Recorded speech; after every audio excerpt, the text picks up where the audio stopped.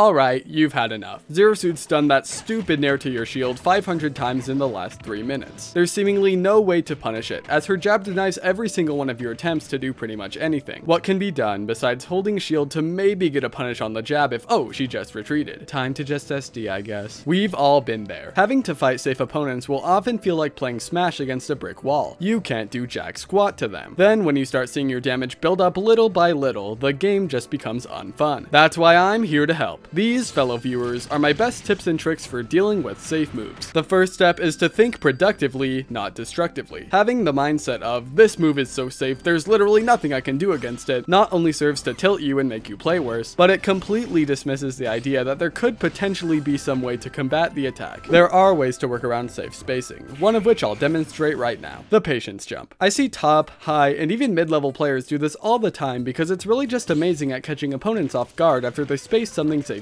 Nobody's given it an official title, so I just like to call it the patience jump. Feel free to use whatever name you want though, that's not important. Okay, here's what it looks like. Focus on the guy with the red hat. I can't remember who he is for some reason. Now, what just happened was a very subtle interaction, but if you can truly learn to understand it, a big part of this game is going to make a lot more sense. So Fox did a landing neutral air on Mario in hopes of starting a combo. It didn't work out, so Fox quickly determined that Mario was most likely to grab in the situation, which makes sense, Mario loves grabs. Thus, he spot dodged, and here's where Mario made a very wise decision. Mario jumped to cover a wide range of options that Fox would have likely chosen after the nair whiff, and landed with an attack of his own after reacting to the punishable spot dodge. What most Marios might have done here would have simply been to go for the grab. Nair looks punishable, right? But that's exactly what Fox thought too, so he made the snap decision to spot dodge in anticipation of this very option. If the spot dodge was successful, who knows what kind of hefty punish Fox could have gotten. Now there is a chance that Fox could have chosen a different option after the nair, like maybe shield to avoid a jab, roll which also dodges grab, it might have been a lot of things. And it's kind of hard to guess which one, especially when fighting someone for the first time. But what's nice about the patience jump is that it covers all of these asterisk. Fox shields, do either an empty land grab or shield pressure him. Fox rolls, react and punish it or try to corner him further. He grabs, landing neutral air will still do the trick. All Mario has to do is react. Is the patience jump starting to make sense now? It's totally amazing against safe spacers, and when I learned about it, my mind was seriously blown. Of course, you can apply the PJ against all kinds of safe moves like landing Palutena Fair, Lucina Fair, and Yoshi up air. But before you go on doing this all the time like it's a magic pill that solves all spacing problems, I should note that there is a limit to how good it is. People can stuff jumps as you try to do it. Stinky, stinky, stinky, stinky. Well, there goes that idea. Wait, what's this?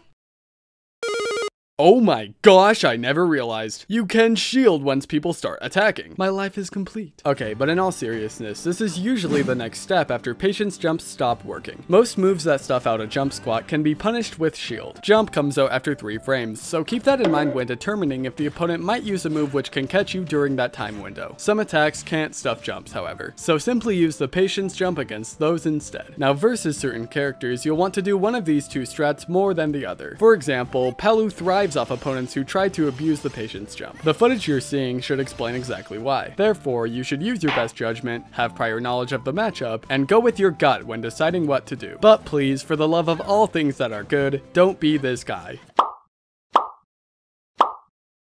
Look, unless the opponent's spacing is really bad, shield grabbing is just not gonna work out. The game wasn't made for that option to be good. There are deeper layers to the concept of patience jumping and shielding, but now's not really the time to get into that, and I'm sure you'll naturally learn them more as you get better with these tricks. Who knows, maybe I'll make a follow-up video on it someday. But for now, let's keep this ball rolling. So we've already gone over some of the most practical ways for punishing what the opponent does after they space something well, but what if I told you that some safe moves are actually totally punishable depending on your character?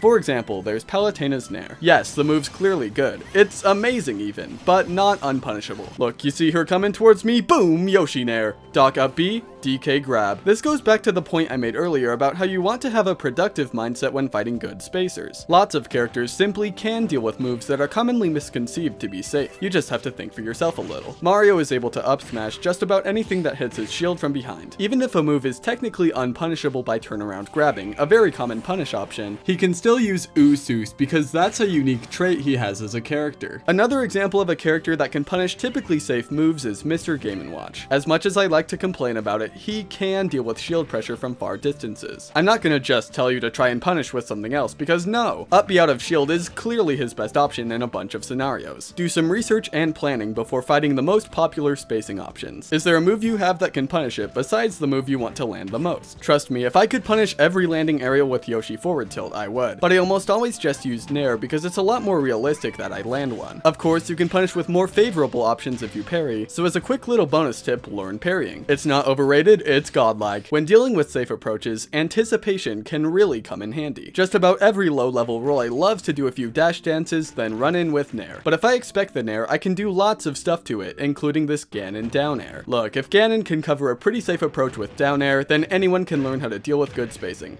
Put that on a poster or something. Anticipation helps in other situations too. If you think Lucina's gonna land with a safe fair, move in closer to her and force her spacing to be unsafe. If you predict that Ike's gonna pressure with full hop nairs, stuff out his jump before he can even attack. Being ready for the opponent's go-to option also increases your chances of successfully landing a parry, since he'll know exactly what move to work with. But then, how do you anticipate something? I mean, as long as you have a little bit of experience with the game, you should have a general idea of what the most popular characters are gonna look for at the different percent ranges. Luigi wants grabs at low percent, and Greninja wants down tilt at kill percent, for example. Now, as useful as these tricks are, don't try to punish moves that do end up being completely safe. Spoiler alert, you're not always going to be perfect, and opponents will successfully get away with good spacing sometimes. In that case, try your best to not fall for their bait. I've seen far too many situations where a Chrom lands with a very safe fair from behind, the opponent still tries to back air it, then they get punished because of their recklessness. That's just one scenario. This kind of thing happens with tons of characters. Anyway, you usually want to either back off, or maybe punish in some super intelligent way if you're like 150% confident in what the opponent's gonna do. But there's no shame in not engaging. If a situation just makes you too uncomfortable to combat the opponent's spacing, it's okay to wait for another opportunity to fight them. Oftentimes, people will get impatient when their safe moves aren't doing anything for them, and will later pick more risky options instead. That's good for you, since it's a lot more fun to fight and easier to deal with. And there it is. Here's everything I talked about on screen, in case you forgot any of the major points. Fighting against safe attacks can be frustrating, especially when people know how to use them well. But like all things in Smash, it can be dealt with. Have patience, know when to challenge the opponent, and use your character's toolkit to your advantage. Hey, if you liked my video, you should consider subbing. I don't usually say this, but around 80% of my viewers are unsubbed. What do I need to do at this point? Eat a roach? Give away a can of tuna? You guys like tuna? Here, I made this tier list for my favorite Vocaloid composers last week when I was bored. Maybe that helps. Okay, but for real, whether y'all subscribe or not, you're pretty cool. This is still my favorite comment on any of my videos. Okay, bye.